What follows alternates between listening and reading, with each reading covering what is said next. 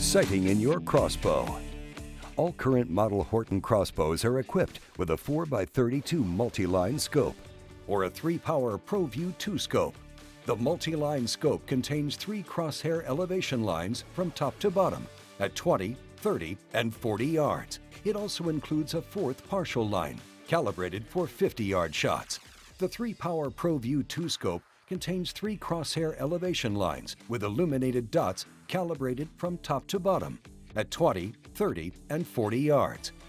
The ProView 2 also includes a 4th freestanding illuminated dot calibrated for 50-yard shots.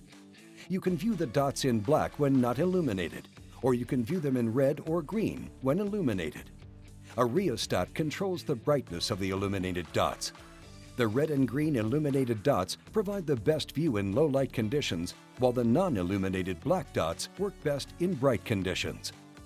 Your scope is bore-sighted at the factory for 20 yards, but you may need to fine-tune it before you hunt with it. First, if the reticle is not in focus, adjust the focus by rotating the non-locking ring on the outer edge of the rear bell. Then, take a shot at 20 yards and make sure you're hitting close to the center of the target. Make final adjustments at 30 yards using the center line. If necessary, make adjustments using the windage and/or elevation dials. Unscrew their adjustment caps and turn the adjustment knobs in the direction indicated to make your corrections.